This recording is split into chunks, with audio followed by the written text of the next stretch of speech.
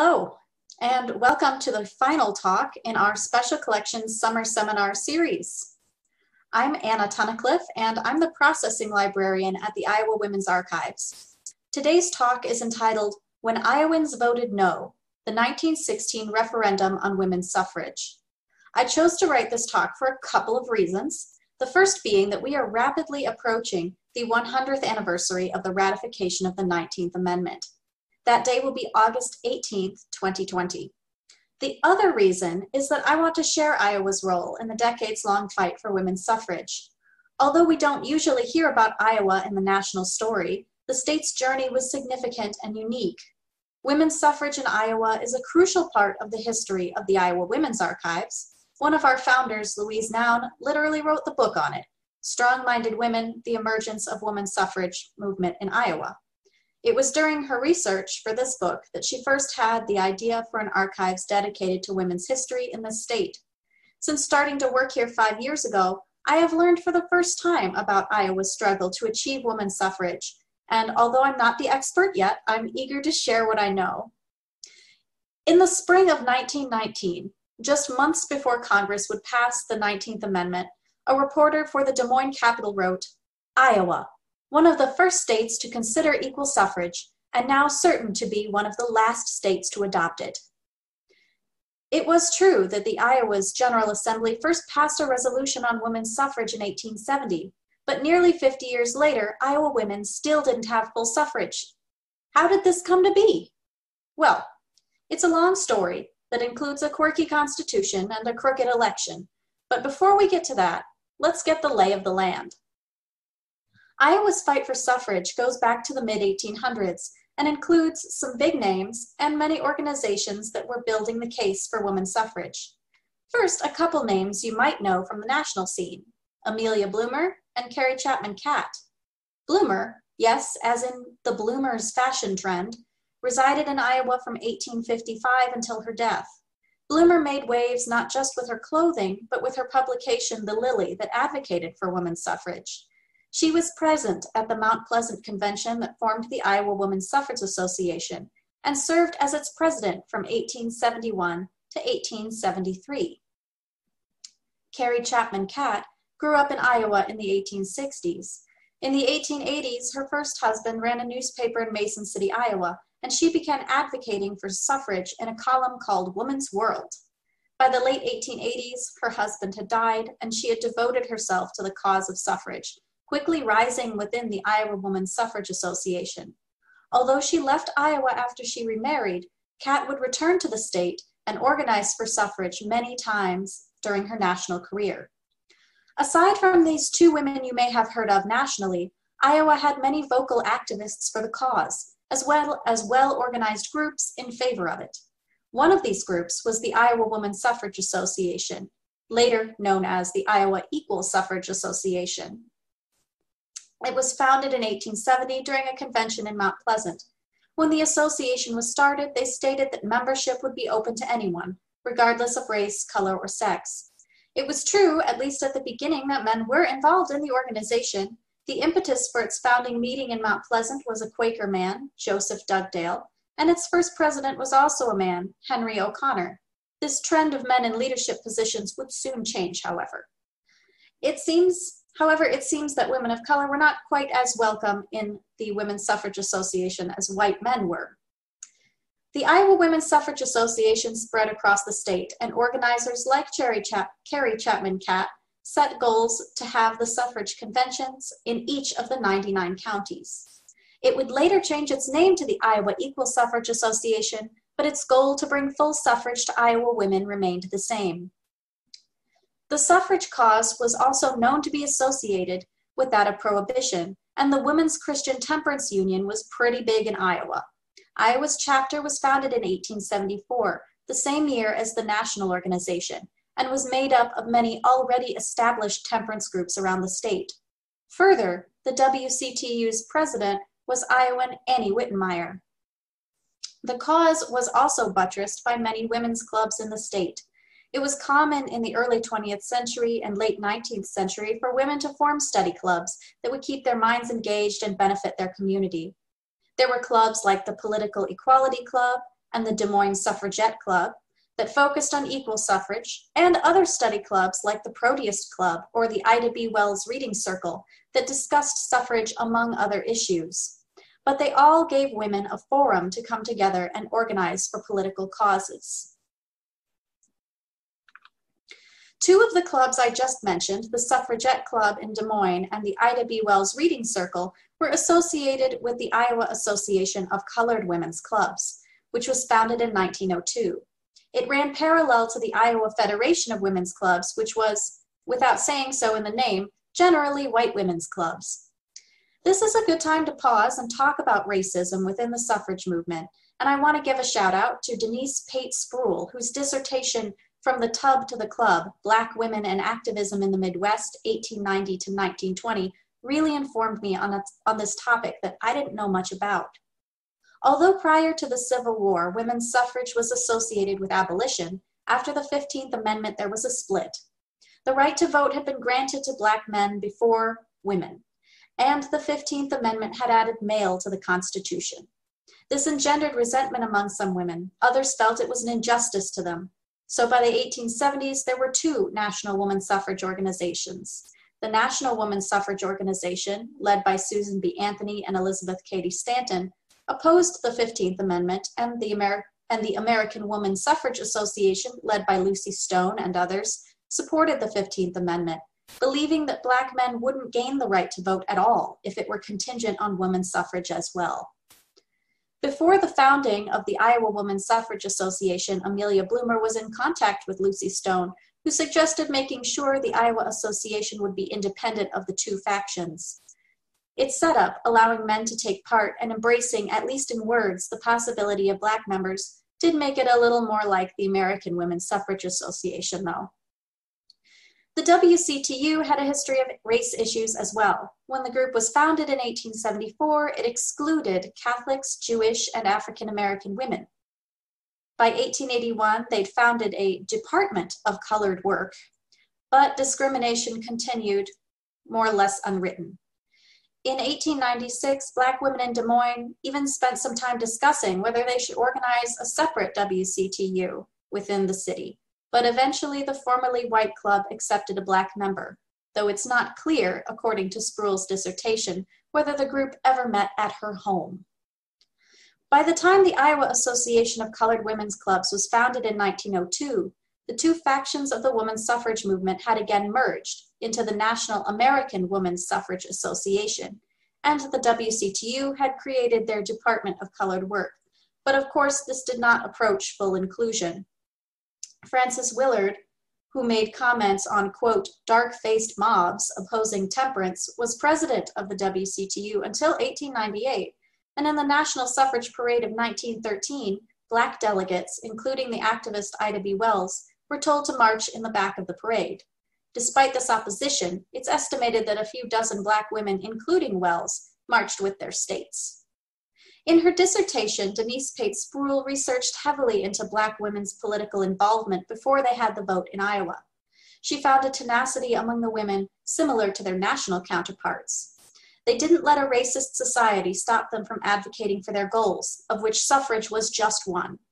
According to Spruill, Black women's clubs began popping up in Iowa cities in the late 1800s and supported racial uplift, education, health, and womanhood. The clubs they formed were most often literary societies, and frequently named after figures the members admired, like Toussaint Louverture and Ida B. Wells. Women in these clubs were concerned with protecting the vote of Black men, as well as winning the vote for women, and were also active in anti-lynching movements. However, as the women's suffrage cause began heating up in the 1910s, Black women were more explicitly involved. In 1913, the Des Moines Suffragette Club became the largest group in the Iowa Association of Colored Women's Clubs, and the group worked with white women's groups for their shared cause. The president of the Suffragette Club even hosted a tea at her home that was attended by the president of the Iowa Equal Suffrage Association, Flora Dunlap. In 1915, the Iowa Association of Colored Women's Clubs officially endorsed women's suffrage. In summation, Iowa had a strong pro-suffrage presence in its organized groups, in local women's clubs, state organizations, and a presence on the national stage. there was enough support among politicians that men had put forth suffrage proposals in the General Assembly in 1870 and had continued to do so several times over the next 40 years. So why didn't we just have suffrage already? What had stopped us from being one of the first states? Well, we had this quirky state constitution. Amending it to allow women to vote would take the approval of 2 consecutive General Assemblies, meaning both the House and the Senate chambers. In these days, the General Assembly tended to meet every other year. Once it was twice approved, it would then go to the voters, and of course, every step of the way was decided solely by men, who were the politicians and the voters across the state. The Iowa legislature got into a pattern of approving women's suffrage in one meeting and then rejecting it in the next. This went on to the point where Susan B. Anthony accused the state of playing a cat and mouse game with Iowa women. In 1894, Iowa did grant women partial suffrage. They could vote on bond issues, not for specific candidates or anything. They were still a long way from where they wanted to be. You can see Iowa in this map here as a partial suffrage state. Meanwhile, more and more states were allowing women to vote. Wyoming had become the first in 1869, followed by only 3 more states over the next 40 years. However, in 1910, there began a burst of approvals, which you can see in this chart here. Washington in 1910, California in 1911, Arizona, Kansas, and Oregon in 1912, Alaska and Illinois in 1913, Montana and Nevada in 1914. Some of this was related to new strategies in the women's suffrage movement. Suffragists started taking pages out of the more aggressive British suffragettes' books. According to Louise Noun in her book Strong-Minded Women, the movement began to change in Britain in 1906 and quickly spread to the United States. Their new, more militant tactics included, quote, street meetings, picketing, parades, and civil disobedience. More experienced suffragists in the United States weren't initially impressed with these new tactics. Carrie Chapman Catt said, "We do not have to win sympathy by parading ourselves like the street cleaning department or the police." However, by 1915, she too had participated in a suffrage march in New York City. However people might have felt about the militant suffragette, the tactics were working. When we think of suffrage today, the women marching with their banners and sashes is a common image. It's interesting to note that the tactic didn't emerge until the 1900s. The new militant tactics came to Iowa early. Iowa held one of the first suffrage parades in the nation, in Boone, Iowa in 1908. About 150 women, led by a band, marched down the street for suffrage. At the end of their march, they stayed to hear a speech by the National American Women's Suffrage Association president, Anna Howard Shaw. Besides parades, Iowa organized automobile tours of the state in 1912 and 1913. The caravans of cars would drive into town and give speeches for suffrage. According to the Iowa Suffrage Scrapbook, an online resource produced by the Iowa Women's Archives and the Iowa State Historical Society in 2011, it's estimated that about 7,500 people saw one of these tours in their town. Also in 1913, the Iowa Equal Suffrage Association elected Flora Dunlap, a former settlement house worker who embraced these newer tactics, to be their president.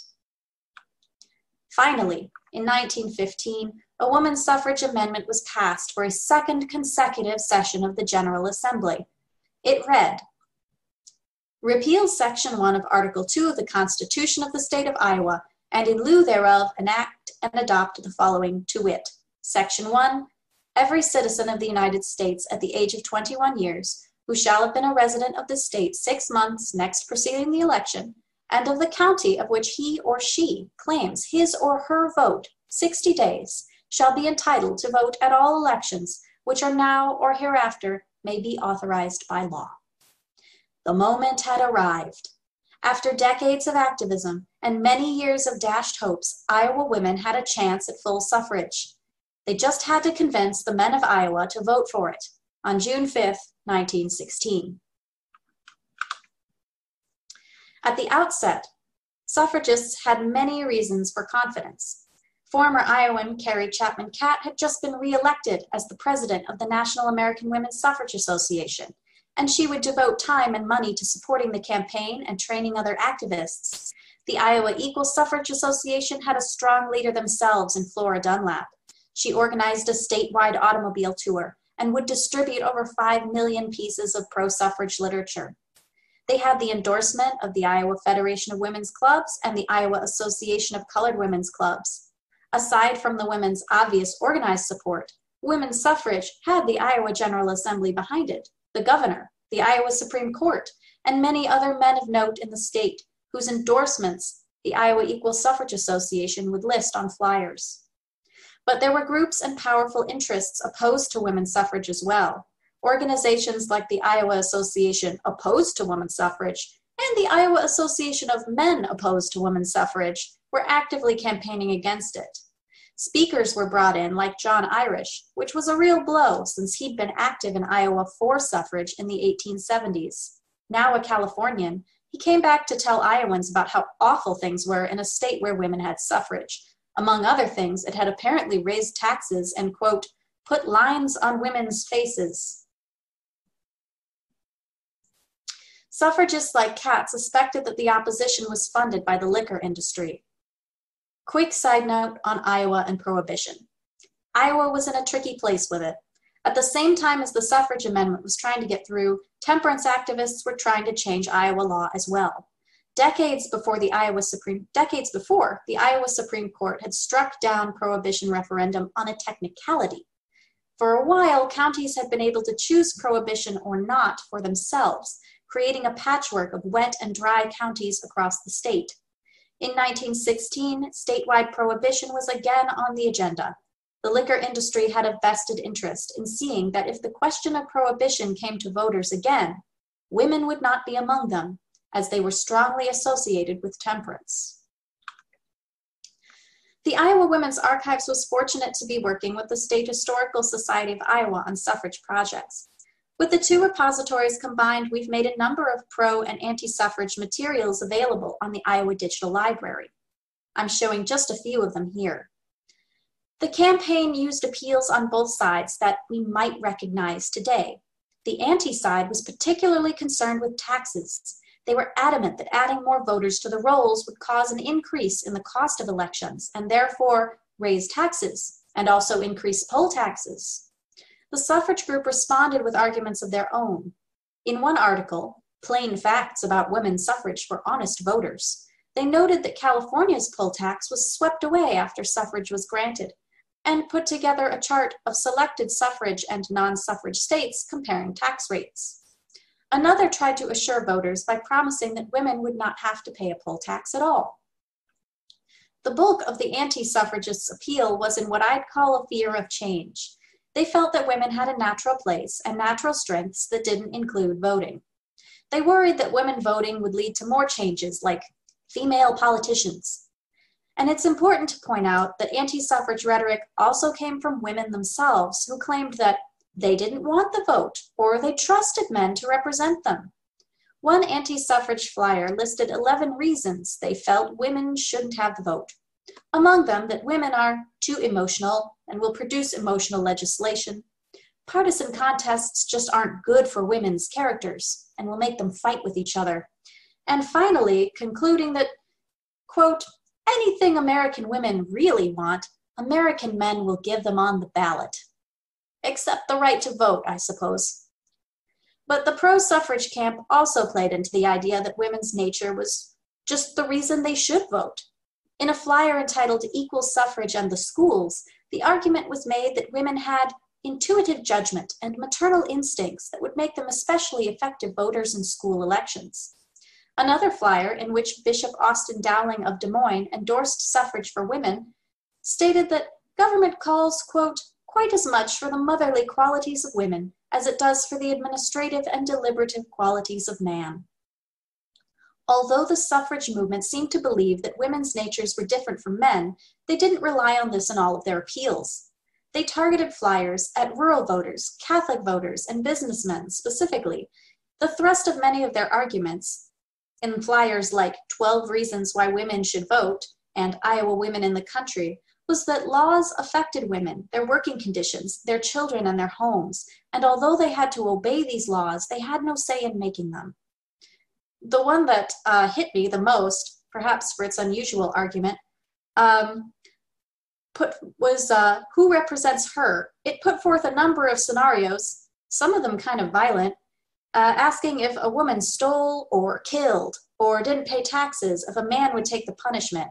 It ended with a question, why is it that the only place in the world where a man wants to represent a woman is at the polls?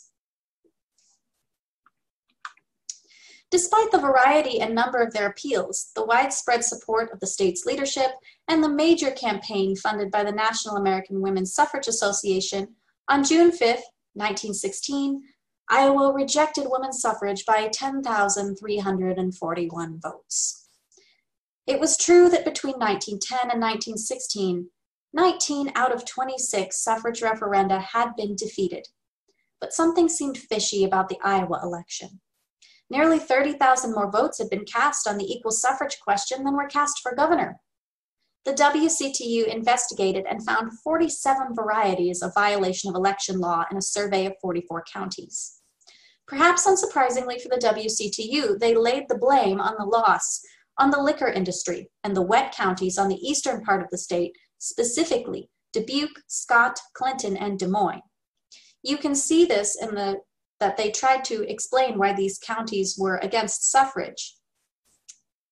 You can see them on the side here, pointing out what number of the population was foreign or foreign parentage, and specifically how many of them were German, Austrian, or Russian. The ensuing chart was published in a newsletter. I think this is kind of some unnecessary nativism that would foster resentment against specific groups. However, they were right that the defeats in those counties were particularly steep.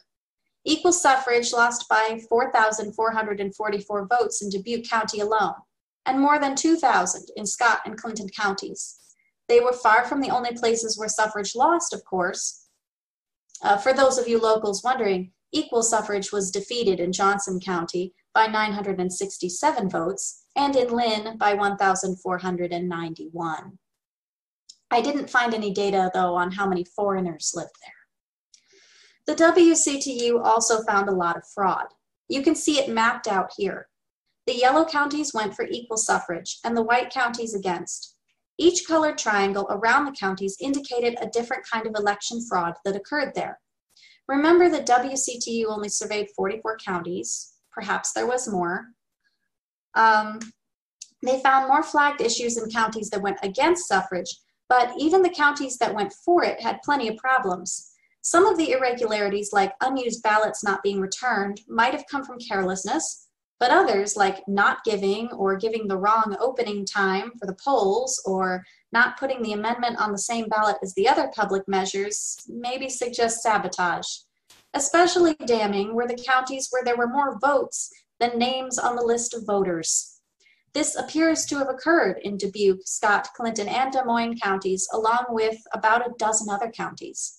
Overall, in 15 counties, there were 8,067 more votes than voters. Despite all the evidence that the vote had been stolen from Iowa women, there was nothing they could do. To add insult to their injury, the amendment passed the House again in 1917, but was nullified due to a filing error.